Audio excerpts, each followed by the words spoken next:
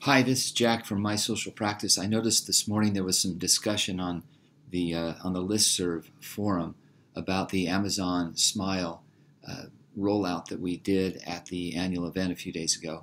So I wanted to do just this quick video in case you were trying to get that set up and you couldn't remember how it was done. Also, we are going to do a better video that you can actually roll out to your patients, and that'll be part of the Smiles for Life campaign this year. And we'll develop that this month and then roll it out to all the practices. But very quickly, let me just go through what I went through at the annual event in case you're trying to get that set up and you can't remember how.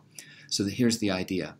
Next time you go to Amazon to purchase something, instead of going to Amazon.com, add the word smile before, smile.amazon.com.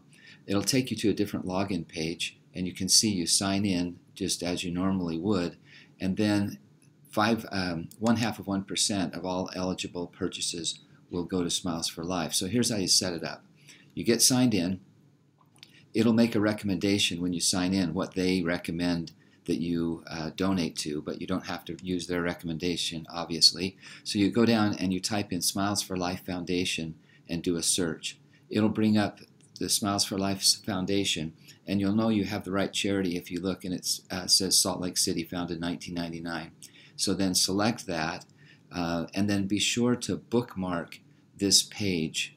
Whenever you use Amazon, click on that bookmark instead of just going to Amazon.com, because if you don't go to smile.amazon.com, then your purchases won't be applied to Smiles for Life. So you'll know that you're on the right page because here's what your old page looked like. It just says jacksamazon.com right there. But when you're at smile.amazon.com, you'll see above your name it says supporting the Smiles for Life Foundation. So every time you make a purchase, just glance up there and make sure you're on the right page. And that's about all there is to it. So the idea was that if we had 900 people who spent $200 this year on Amazon Smile, that generates $180,000, which is $900 for Smiles for Life. But the bigger picture would be if you could get 900 of your patients in your practice to spend $200 on Amazon this year, and we have 500 practices participating in Smiles for Life, that generates $90 million in sales, of which 1/2% is nearly $500,000. So that's the principle. We know we won't do that this year, but we can work toward that.